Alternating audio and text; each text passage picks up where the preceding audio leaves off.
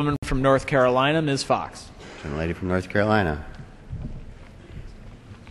I thank the gentleman for yielding time.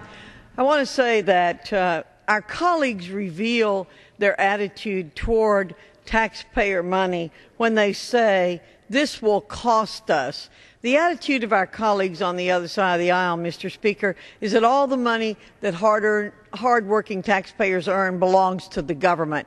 This doesn't cost us. This allows some people to keep more of their money.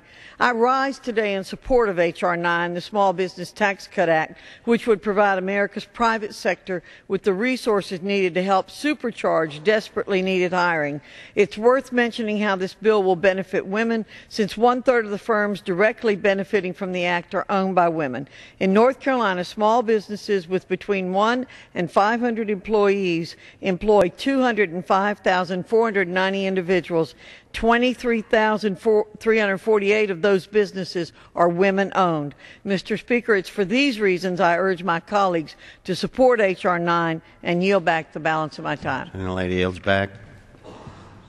Mr. Levin. How much time is there, please? 7.5 over here, 2 1/4 over here.